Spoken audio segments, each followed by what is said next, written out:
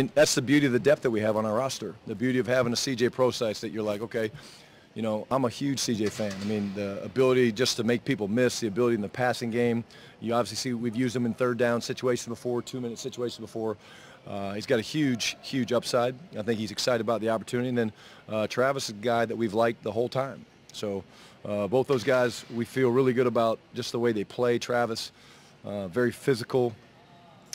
Good understanding of the protections and stuff already, you know, being a young player. So you hate to see it for Rashaad, having a great, you know, last couple games, but those guys will step up and they'll be ready.